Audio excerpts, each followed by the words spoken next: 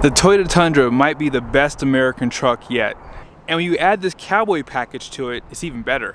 I borrowed this truck from Karl Malone Toyota here in Draper, Utah. Be sure to check out their inventory. This truck is available for sale. Let's go ahead and check out the window sticker. So here's the description on this truck. It's gonna be a 1794 edition Crew Max 5.5 foot bed. Midnight black is the paint color. And then here is a short listing of the standard equipment. And this truck doesn't have that many options on it. 10-inch heads-up display, power running boards with the power bed step, which I'll show you in a second, and non-skid spray-on bed liner. Destination comes in at $1,850 with a total price of $69,859. Even though this is considered the Cowboy truck, they don't add a lot of chrome to the exterior.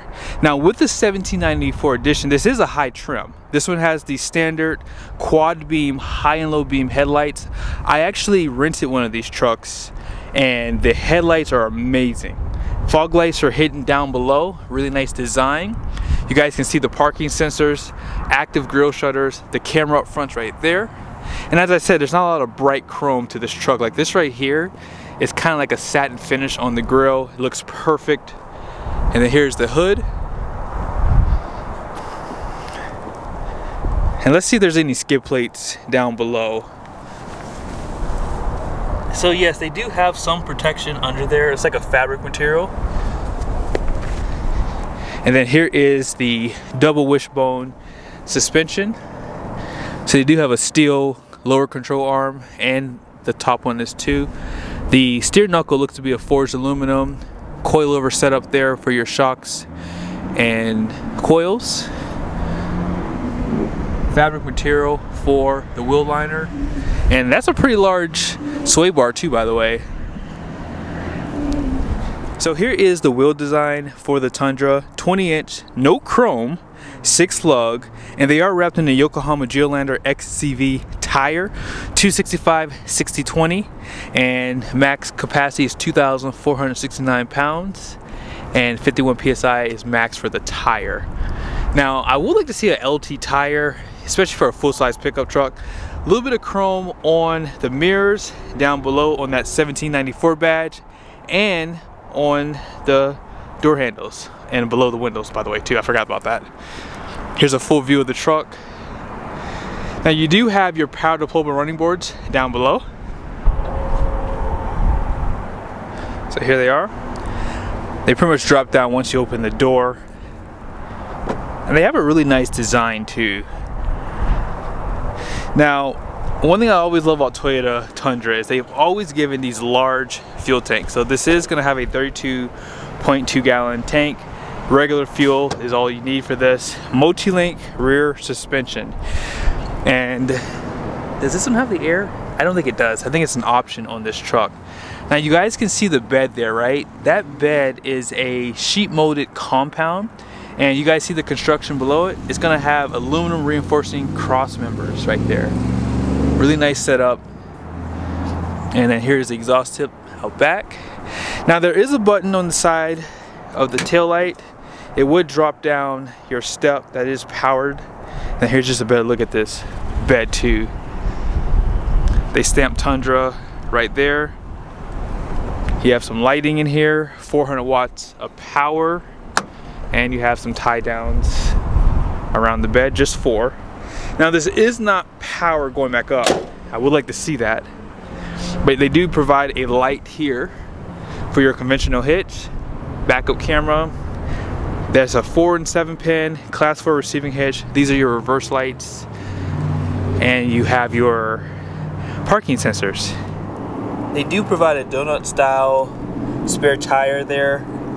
331 axle ratio, and you guys can see coiled suspension. This is a multi-link rear suspension, which is new for this redesigned Tundra.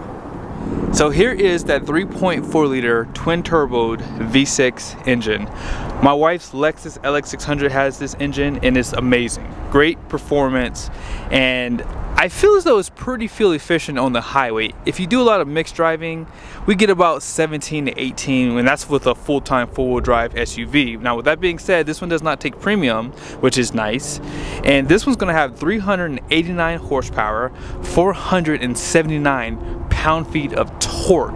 All that power goes through a 10-speed transmission, and the first gear is a 492. If you don't remember, the 5.7 liter V8 that this replaced had a 430 rear end, and so with this truck having higher gearing out back, that's why this truck's gonna get better fuel economy. So I love what they've done with this truck. I feel as though, even though a lot of people prefer the V8 because of the sound, things like that, and potentially better reliability, I still think that the twin turbo V6 is a really good option. Make no mistake about it, the Toyota Tundra has one of the best interiors for the full-size segment. Tons of soft touch on this door. You guys can see some of the stitching here. Now I'm shocked that they give you this trim piece. Let's see if it has, okay, it does match right there. Okay, never mind. And down below here. So that's pretty cool. So they do give you this off brown color, but I love the saddle here. And this is like a black trim piece. You guys can see some of the stitching there too. And seat memories, you can auto fold those mirrors. You can set up automatically with the key. Auto up and down for the front and rear windows. Some of your silver trimming on the interior looks great. Now, as far as the seats go, look how wide they are. So if you have that big old butt, you can really get comfortable in this truck. And they give you some more support for those longer leg people like me. I'm gonna try that out here in a second. Lumbar does go up and down, in and out. And then check out some more of that trimming right there. So that trim piece that you saw on the door, it does match around the interior. Good job. I was like thinking, why is that like an off color? But it makes sense now. Perforated leather. You guys can see the steering wheel too has that perforated leather too, which helps it to breathe better. Some of that stitching right there too. Now I would like to see tilt headrests. They don't have that. But getting in is pretty easy. This trim piece, or this plate here, sits pretty low. They do provide a grab handle up top. Not wrapped in leather, just being picky here just for a second. And then you guys see your pedals down below. Really nice floor mats, power steering column. And when you have that, oh wow. See, this is better than my wife's Lexus. Oh yeah, this is way better. So this support up here is super comfortable. Like, it really does give you good support all the way up to my knees, like, well, below my knees I should say. And if you want to push that steering wheel in, you can do so. Let's go ahead and start it up. Push button start.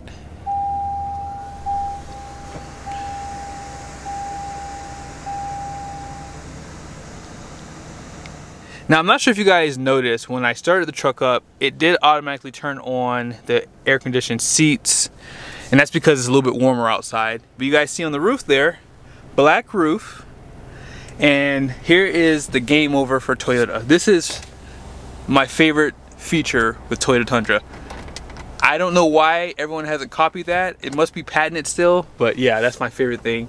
Now, if you want to slide the screen for your big old panoramic view sunroof, you can do so. That really is a game changer for the interior. Love that.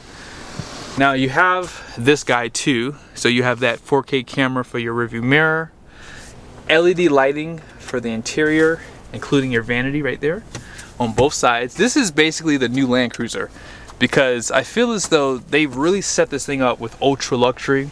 Also, this one does have the heads-up display, 14-inch screen, 12.3-inch screen right there. And let's check out the interior. You have your dual climate control, heated and ventilated seats as you just saw. Heated steering wheel button is, where's that button at? I don't see it. We'll find it later. But you have electronic parking brake. You have the hold if you're at a stoplight. This is for your trailering. And if you want to look around the truck, you can do that.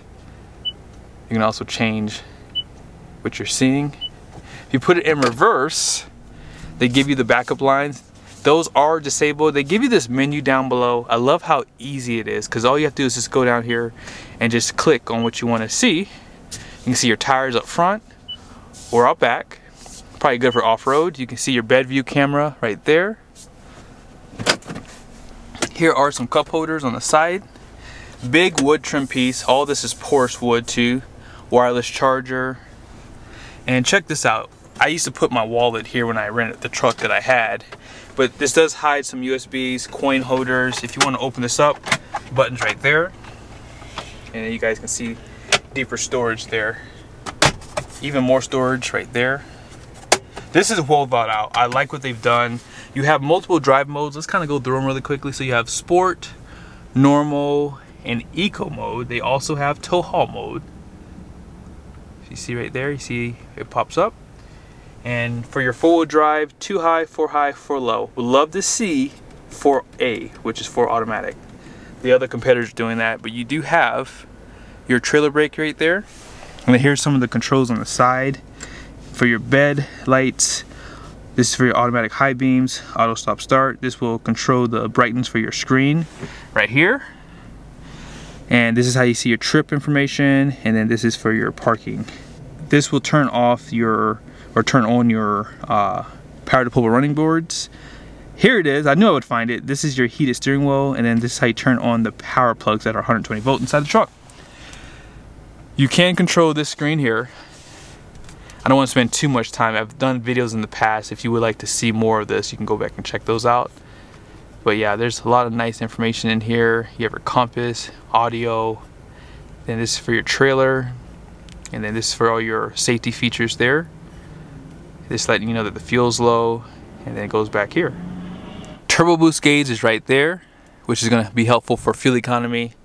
But let's go ahead and check out the passenger side. Check out the dash on this side. It says 1794 right there. You can actually feel that inside the wood too. All this is wrapped in leather, really nicely done. Decent size glove box, more leather wrap right there on the side.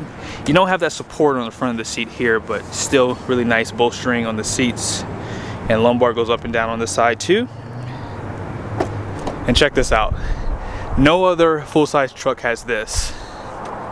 I love that they give you the screens for the Tundra. You guys see some of the speakers right there. Seat back pockets on both sides. And 60/40 bench. You know, I think Toyota could do a better job though with the storage, but there's a little bit of storage right there. But check this out. Heated and ventilated seats out back. And this isn't even the highest trim level. In most of the Ram trucks, because that's the only other full-size pickup that offers this, you have to spend another 15 grand to get stuff like this, right? And then you have your power plug. They give you a Type C and a Type A USB down below here. Air vents. And then check this out. Armrests with cup holders. There is no recline out back, unfortunately. But some of your lighting's there. And then there's a better view of that big sunroof. Grab handle. And then I was wrong too, by the way. I might be thinking about someone else. They do have a lot of storage below the seat here. And let's go ahead and check out the numbers on the door. So the gross axle weight rating up front is gonna be 4,080 pounds. The rear is 3,860. Gross vehicle weight rating is going to be 7,275 pounds. The wheels are 20 by 8 wide. And here is the payload. 1,300 pounds minus 21 pounds there because of the accessories that were added to the truck. Hope you guys liked the video. Again, I'm here at Karl Malone Toyota. This truck is available. Really nice spec. And I like the fact that most of the features on this truck came standard, like that panoramic sunroof. The headlights were not an upgrade. You did have to upgrade these power deployable running boards, but it's really done well. Large screens, heated and ventilated seats. I think this is truly one of the best trucks on the market today.